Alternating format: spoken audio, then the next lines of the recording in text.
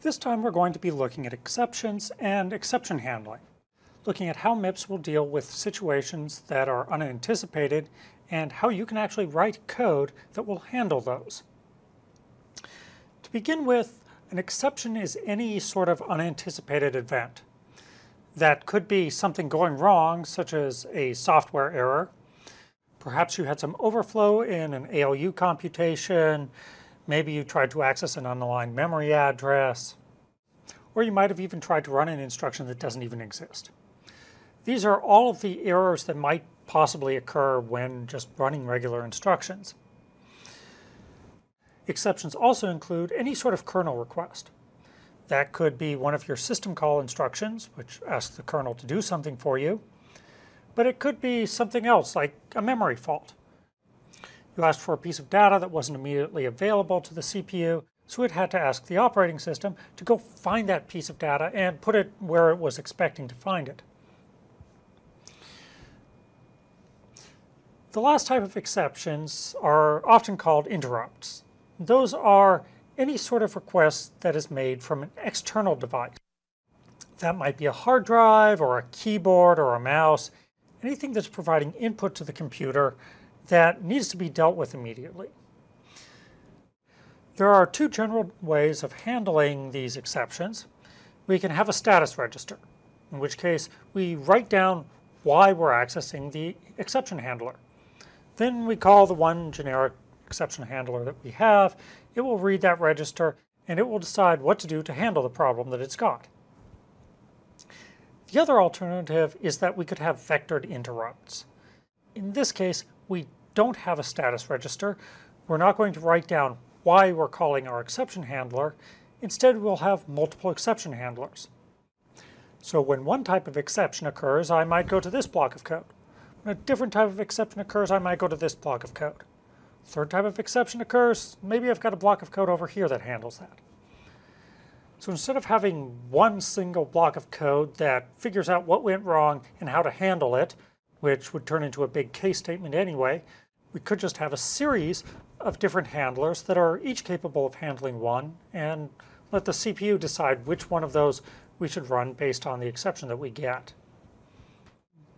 Now we're going to look at the specifics of how MIPS actually handles exceptions and how you can write code to work with that. To begin with, MIPS has a coprocessor to support exception handling, which is similar to what we had for floating point processing, except that we'll be using coprocessor 0 instead of coprocessor 1.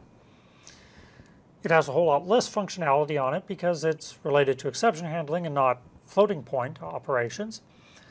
We'll have some similar operations like data transfer. There are 4 registers that are really interesting to us for exception handling support. And you can actually see those when you're looking at QtSpim. Those include bad address, which tells us if we gave it a bad address that was unacceptable for whatever instruction we had. So if we have an unaligned address, then that would show up in our bad v address. We have a status register, but unlike what we just looked at, we're not actually going to put the error in there. Error will go in the cause register. Instead, the status register holds a little bit of a history about what things have gone wrong. It tells us about the last 3 errors, including whether they happened in kernel mode or in user mode, and whether it was an interrupt or an exception. It also tells the processor which exceptions it should look for, which ones should it care about. Maybe we'd like to ignore all interrupts for the moment. We can set that in the status register. The cause register is where we're actually going to put whatever error has occurred. Whether it's an actual error or just a kernel request, we'll put that cause in the cause register. EPC is for exception program counter. This tells you where in your code the exception occurred. That will give us a way to go back to that line of code if we're interested. We might just kill the user code, but often enough we do want to go back to that code, and the EPC will give us a way to do that. So since MIPS has this cause register, we're just going to have a single exception handler. It will be able to look at that cause register and determine what needs to be done to recover from the exception and continue on. Our exception handler, though, is just a block of code. Like any other block of code we've written, It handles requests, displays errors if they're needed, decides whether we should kill the user process or continue running, whatever needs to be done to handle any exception it can expect to have. But it's really just another block of code. In our case, we can find it in a very specific part of memory, which is at this address. And you can notice that this is actually above the stack. This is one reason why our memory is limited, because we've stuck other things above it. We've actually got stuff out there that we wouldn't want to overwrite with dynamic data.